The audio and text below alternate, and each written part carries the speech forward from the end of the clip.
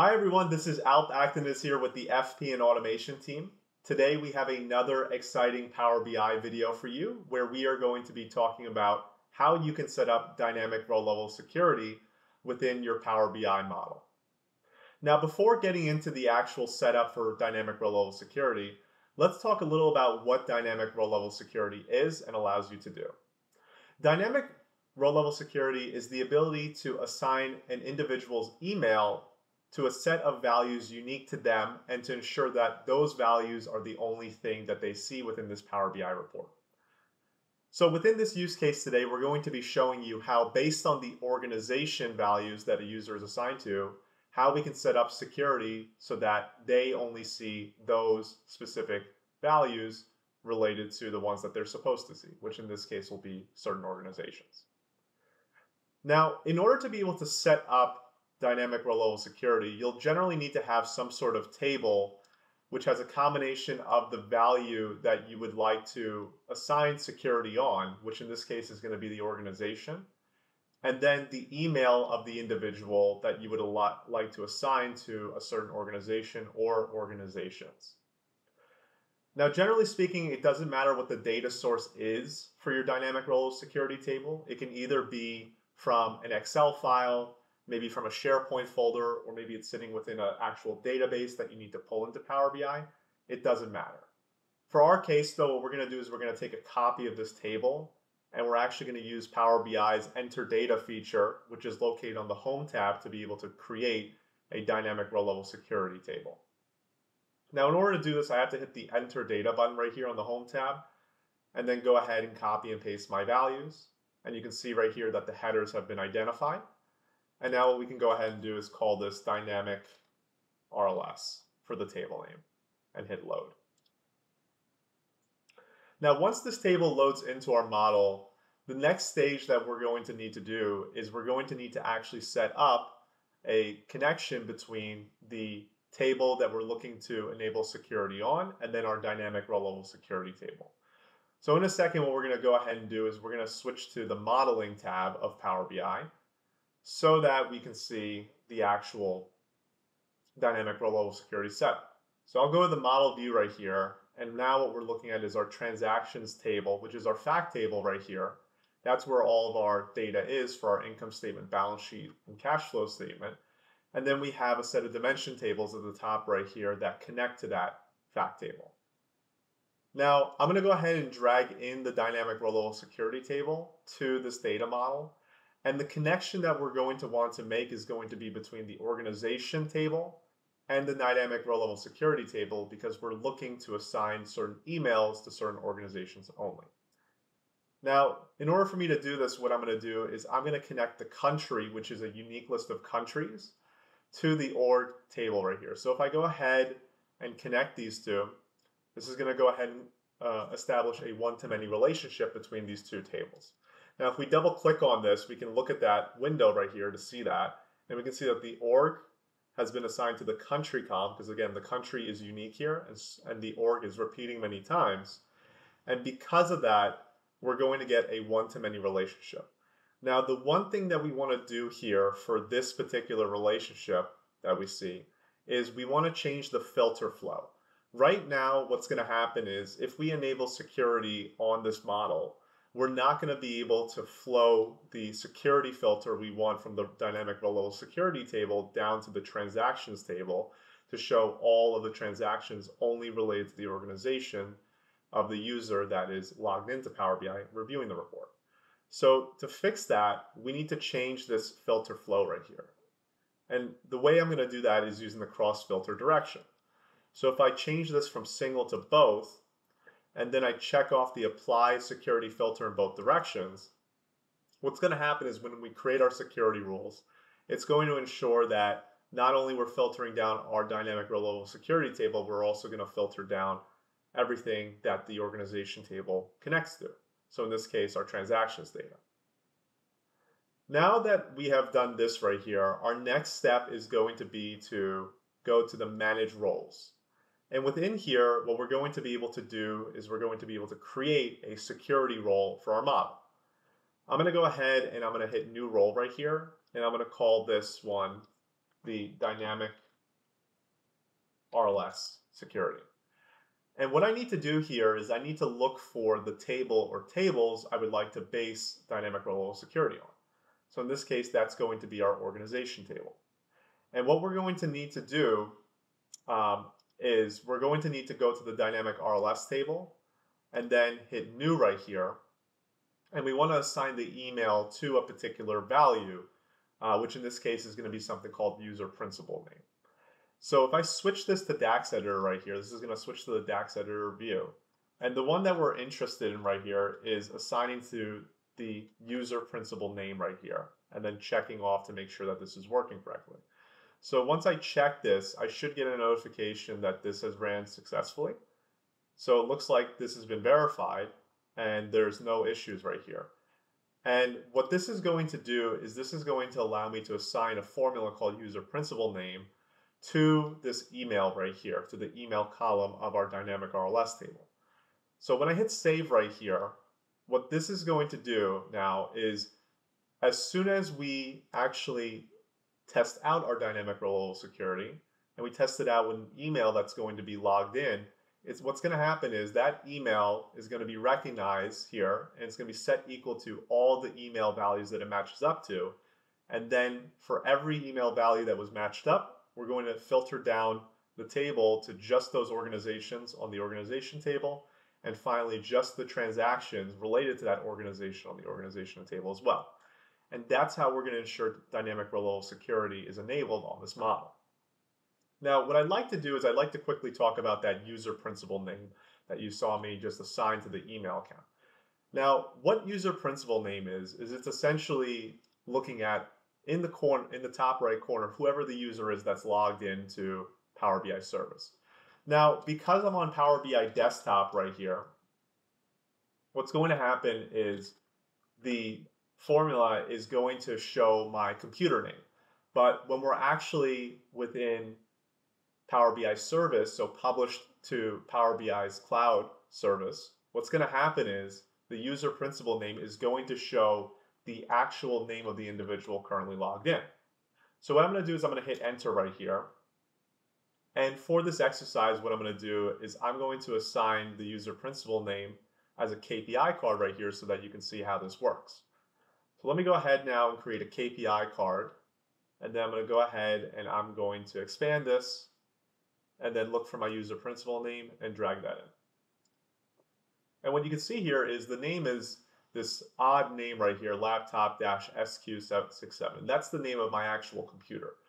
But when we go to test out this rule, we're going to see that this is going to filter down to the actual name of the individual when we test this out in Power BI Service.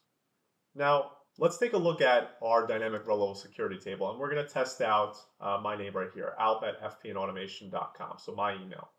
And what we can see right here is my email is assigned to these two organizations. So I'm going to go ahead and I'm going to ensure that those organizations are actually showing up when I test out the row level security on my email right here. So let's head back to the report view. And to do this, we're going to go to the modeling tab right here. And we're going to go to view as. And what view as allows us to do is it allows us to test out our row level security. Now, if I check off both of these values right here, this is going to check off the use of this dynamic role security. And then to actually use the email, I need to check off other user and then add in FP&Automation.co for the email.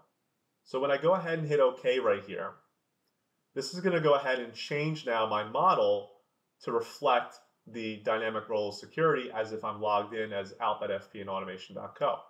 And notice that the two countries are assigned right here to my email, which is working accordingly as to what we're expected. And notice that the KPI card for user principal name has now flipped to show the actual formula value of alp@fp&automation.co. So we know that this is working now. So what's great about this is if we switch this to another user, like say for example I switch this to Khalid right here and hit OK, so another individual that's on there, the user principal name changes and then the countries that Khalid in this case is assigned to also change.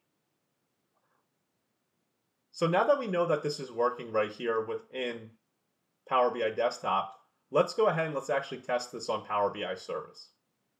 I'm going to go ahead and save this report right here onto my desktop. And now I'm going to go ahead and open up my browser.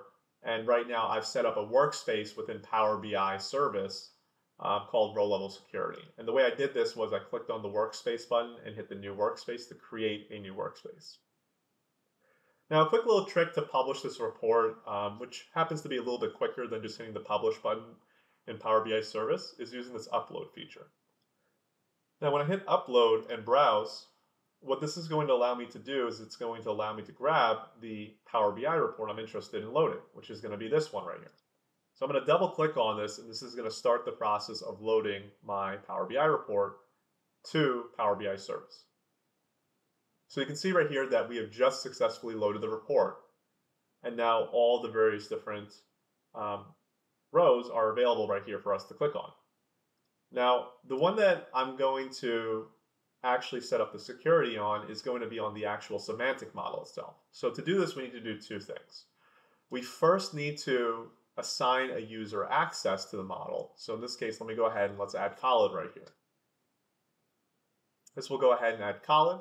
And then in order for row level security to work, you want to make sure that the individual is set to a role, set to the viewer role right here, or else the row level security will not work on the model itself. So ensure that they're set to the viewer role right here. And then go ahead and hit add. Now, when you add them, now you'll be able to set up the second piece, which is going to be the actual row level security itself. So to do that, you will look for the semantic model and then look for security when you hit the three dots right here. And after hitting the three dots right here, you can see that our rule called Dynamic RLS is available to us. I'm going to go ahead and I'm just going to assign myself for the time being so we can test this. And then I'm going to hit add and hit save. After hitting save, what we can do is we can test out this role now. And now to do that, I just have to hit the three dots for the actual security role and hit test as role.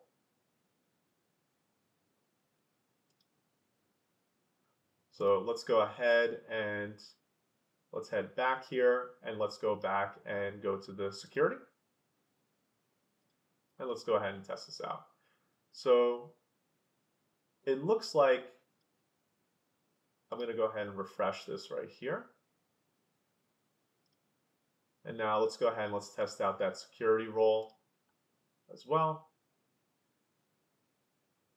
And after hitting test as role, this is going to bring us into a very similar view to what we were just seeing before right here. And we can see now that, because I'm logged in as ALP right here, I can see that I'm only seeing what I am entitled to see, which in this case is going to be the org country, Netherlands and USA. And if I go ahead and switch this to another individual, we can also test other individuals to see what they'll see. So let's go ahead and let's test Khalid for a second here. And we're going to go ahead and assign Khalid to his email right here. And let's test this as role. So this is going to be what the user principal name is going to show for Khalid. Now when I hit apply right here, let's take a look and let's see what's happening. So notice that when I'm checking as Khalid, we're actually getting these errors in place right here.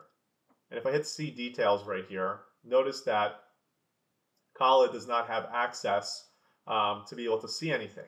And that is because he has not been assigned to the security group Dynamic RLS. So one important thing to keep in mind here is for anybody that has a viewer role on your Power BI report, you need to ensure that they are assigned to a security role within the security section of your semantic model. So let's go ahead and let's hit back and let's go ahead and edit that so that we can test that out now to ensure that it works. So I'm going to go ahead and search for Khalid's name and check that off right here and hit add and then hit save. And now, as soon as I save Khalid on here, I can go ahead and test this role. And now if we go back here and we go and test out this role as if we were Khalid, so again, I just type in Khalid's name right here and hit apply, notice that the row level security is now working. And that's because Khalid has now been assigned to an actual row level security group, which in this case is Dynamic RLS. But the question is, what if we have a situation where we have an individual that is not supposed to have any security, but they need to have a viewer role, meaning that they can't download the Power BI report or edit the report. So let's say, for example, we have Ishan here. and then we go ahead and hit add. In order to ensure that Ishan can see the data when he's looking at the actual Power BI report itself within Power BI Service, we need to create a placeholder role for row level security within our Power BI desktop report. So Ishan is not going to be an individual we assign to dynamic row level security or to that dynamic row level security role. However, he is a viewer access, and because he's a viewer, if we don't assign him to an actual security role, he's not going to be able to see the data. So to do this, what we can do is we can go to manage roles, and then what we can simply do is just call this one no RLS, but let's actually call this viewer with no RLS. That way they can see everything. So as soon as I hit save right here, again, I'm not assigning any filters to this particular role. You can see that there's one on the dynamic RLS, but this one has nothing on it. So when I hit save right here, what this is going to do is this is going to allow me to republish that report. So notice again, if we look at the rules, this viewer with no RLS has no filters assigned to it for the row level security itself.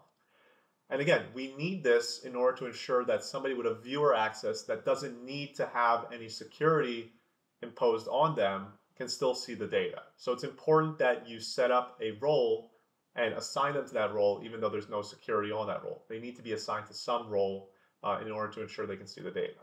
So if I hit save right here, and now we head back to our Power BI report, and let's head back to the workspace right here. I'm going to go and click in the top left corner and then click on my workspace, which is called row level security. And now what I'm going to go ahead and do is hit the browse button and then just go ahead and publish my report again and hit replace it. And again, what this is going to do is this is going to override the report already existing, and we should see that the time updates as well. Now if we head back to the three dots right here and head to security, notice that there is now another role called viewer with no RLS. So to ensure that Ishan can see the data right here, I'm going to go ahead and ensure that he can see the data by assigning him to this role right here and hitting add. And now when we go to test this role for Ishan, let me go ahead and save this. Now when Ishan is going to be in here, he's going to see the data that he's entitled to see. So if I go ahead now and select the person, I'm going to select Ishan right here and hit apply.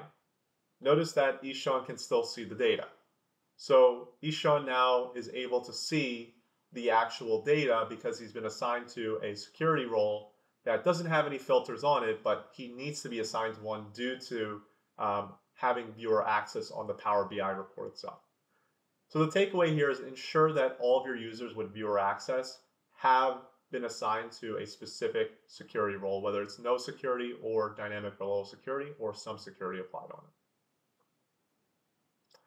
So we hope you enjoyed this video. Again, dynamic row level security is extremely important in a Power BI model, especially when you're dealing with information that is sensitive and you want to ensure that the information that a user sees is the right information that they are supposed to see.